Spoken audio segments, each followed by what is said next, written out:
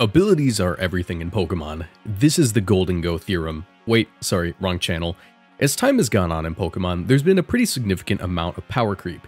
This can be found within items, stats, and especially abilities.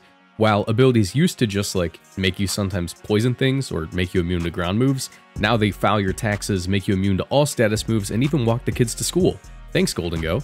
But just how busted are these abilities in Pokemon? How ridiculous have things gotten? Today, let's talk about the strongest abilities in competitive Pokemon. If you enjoyed this video at any point in time, be sure to leave a like and subscribe because I make tons of competitive Pokemon content just like this. Also, you should definitely subscribe now because I have a playlist full of content for you to check out right after this video. And if you think you're subbed, go ahead and double check because only like half of my viewers actually are. With that, let's get right into the video. But first, a word from our sponsor, the join button. Click it for bonus content and get a cool badge next to your name. It's epic. Okay, so Golden Go is stupid, but not in the bad way. Like, whenever I click Choice Specs, Terra Steel, Make It Rain, I say, oh, this goes stupid. Another thing the kids claim go stupid has to be its exclusive ability, Good as Gold. This ability does one thing and one thing alone, but that one thing is like a million things. It makes it so Golden Go is immune to all status moves. This means it's immune to Spore, Taunt, Thunder Wave, Eerie Impulse, and literally everything else that doesn't do damage. Keep in mind, there are other abilities that make you immune to Taunt or Paralysis. This thing just kinda does it all with one big umbrella. Granted, it does make it immune to Helping Hand and Heal Pulse, but it genuinely doesn't miss these moves. Pollen Puff still works on it though, so thanks Amoonguss. This ability makes it so Golden Go, with its Steel typing and Ghost typing, basically can't be stopped from doing whatever it wants turn 1, short of just KOing it right away.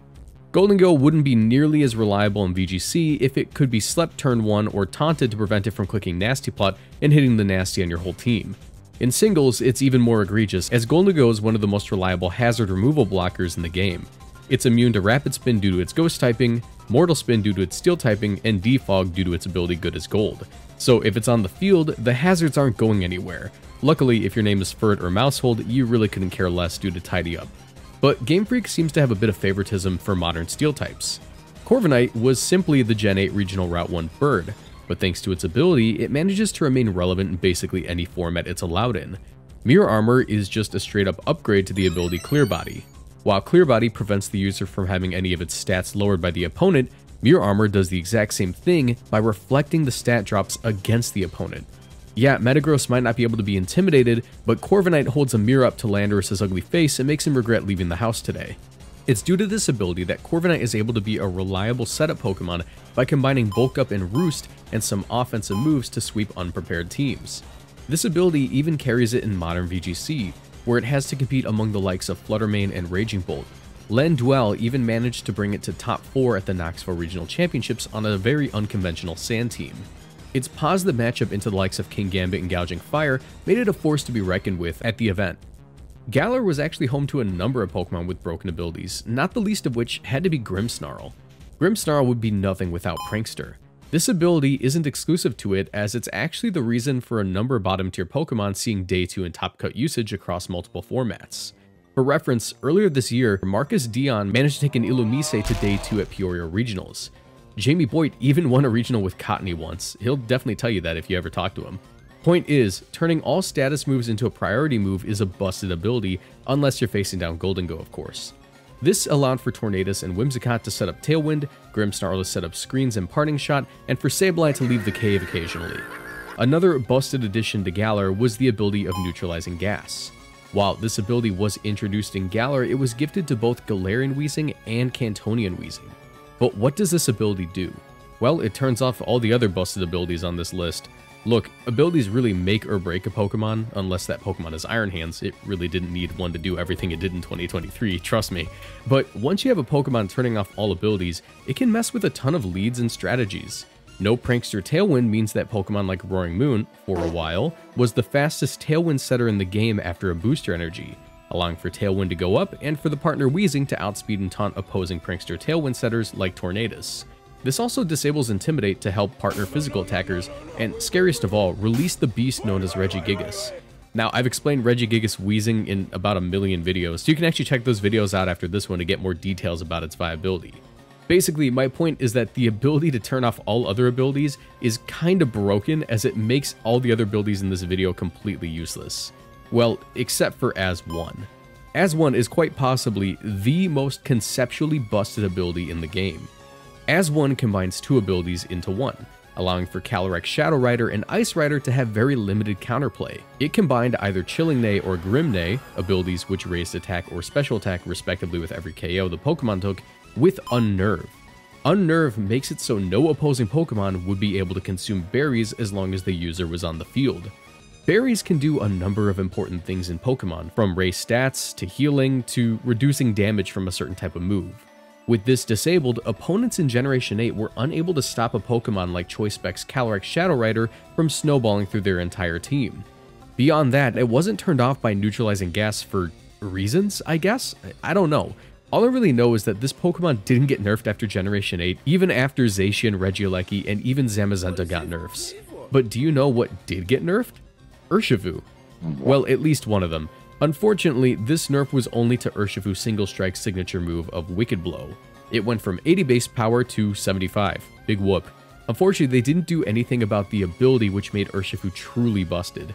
Urshifu's Single Strike and Rapid Strike have access to the ability Unseen Fist. What does this do? Well, in singles, nothing super important, but in doubles, it makes them objectively one of the strongest Pokemon in history.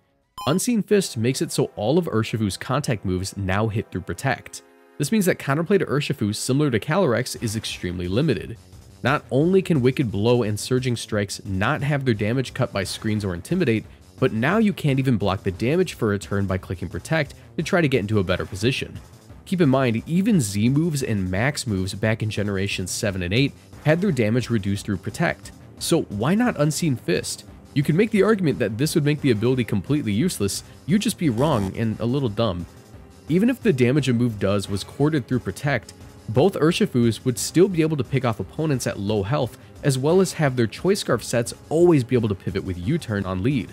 I genuinely hope this gets nerfed next generation because the lack of a rework between Generation 8 and 9 have led to these two dominating the format for months. While Gen 8 did give us a ton of busted abilities, Gen 9 wasn't so innocent either. I already covered Good as Gold, but its cousin Purifying Salt is arguably just as strong if given to the right Pokemon. Purifying Salt is basically two abilities wrapped into one. This makes it so the Garganacl line isn't able to be statused at all. This means no sleep, no burn, no paralysis, and most importantly, no poison. This is huge because as a physical attacking wall with access to great stall options like Salt Cure for chip damage and Recover for recovery, its biggest weakness should be getting statused. Beyond this, it makes the whole line take half damage from all ghost type moves. Normally, Rock isn't that great of a defensive typing. For some reason, you'd figure Rocks would be better at defense, but when you add a Ghost Resist among everything else that type has, it can make it a crazy wall in BGC and singles by allowing it to more or less be able to stall out Pokemon like Fluttermane and Goldengo with a proper Terra choice. This combination of abilities, all wrapped into one, kind of reminds me of Generation 7's Water Bubble. This ability was granted to the Araquanid line. Water Bubble was basically three abilities in one. It makes the user take half damage from all fire moves, prevents them from being burned, and even doubles the power of all water moves. Araquanid in Generation 7 and even some of Gen 9 was a massive threat. As a bug water type, it would normally take neutral damage from fire moves, but Water Bubble reduced it back to a resistance. And by combining Liquidation from Araquanid with either Waterium Z in Generation 7 or a Terra Water in Generation 9, it could basically guarantee a one-hit KO against even resisted targets. My point is, this ability would be busted on anything with a higher attack stat than 70, and even then, Game Freak was kind of pushing it with the power on this thing. Jumping back to Generation 9, we have Toxic Debris. This ability is what gives Glimmora its viability. It makes it so if the user is hit by a physical attack, they'll automatically set up toxic spikes on the opponent's side of the field. So basically, whenever you attack a Glimmora with a physical attacker, you're making a trade. There's a good chance that taking the KO against it will mean that for the rest of the game, any Pokemon you send out will now be poisoned. Every Protect the opponent clicks will be a devastating turn for you due to the sheer amount of chip damage you can expect to take. Leftovers, Focus Sashes, they're all down the drain as soon as you hit this thing. It can be a really tough call to make. This led to Glimmora being a staple on Dondozo archetypes. Since the user can lead off with Glimmora with a strong attacker next to it, deal massive damage, lay down some spikes, and use the poison to knock things into range of Dondozo's +2 Earthquake. It's a strategy that was so reliable, it was created all the way back in Regulation A and still sees consistent usage in Regulation F, despite the introduction of new legendary Pokemon to the metagame. Speaking of legendary Pokemon, we should cover two of the most influential quartets of legends that have busted abilities, allowing them to be viable. First off are the Guardian Deities, Tapu Koko, Tapu Lele, Tapu Fini, and Tapu Bulu. These dudes all have terrain surge abilities, which cause them to set up their respective terrains on the field whenever they're sent into battle. These terrains provide passive effects, like Electric Terrain preventing sleep or Grassy Terrain giving everything leftovers recovery, alongside a 30% boost in power to their respective typing of move. Except Misty Terrain, it just nerfs Dragon types. Very appropriate considering that's what fairies were literally invented to do back in Generation 6. All these terrains were so influential to the competitive scene in Generation 7 that you'd rarely see the battlefield. You'd usually just see some lemonade spilled all over the floor or a very off-putting shade of green. The other quartet with bust abilities are the Treasures of Ruin, Chi Yu, Qian Pao, Wo Chen, and Ting Lu. All of these guys' abilities passively reduce a stat for every Pokemon except themselves. Chi Yu lowers special defense by 25%, making it a devastating special attacker. Qian Pao lowers defense by 25%, making it a devastating physical attacker. Ting Lu lowers special attack by 25%, making it an incredible wall. And Wo Chen lowers physical attack by 25%, making you wish the ability was on a better Pokemon. These four dominated the Regulation C metagame and onwards by setting the pace of battles to either be a crawl or a sprint depending on who was on the field. Qian Pao even made it so Dragonite was one of the most powerful Choice Band Pokemon in history, since it could click Terra Normal Choice Band E-Speed and just invalidate offensive teams. Of course, the pace of a battle can be slowed by other abilities. Take for example Intimidate and Regenerator. We're tackling these two together because Amoonguss really loves Intimidate partners in VGC. Intimidate is an ability created all the way back in Generation 3, which causes the opposing team's attack stat to be lowered by one stage every time the user hits the field. Pokemon like Arcanine, Landorus, and Incineroar have been synonymous with competitive Pokemon due to their access to this ability. An Intimidate Pokemon can be a clutch switch-in to allow for a partner Pokemon to tank a hit it would have otherwise folded to and retaliate to win a match. This ability, activating every time a user switches out and in, means that it combos really well with Regenerator, which is an ability that heals the user for 1/3 of their health every time they switch out.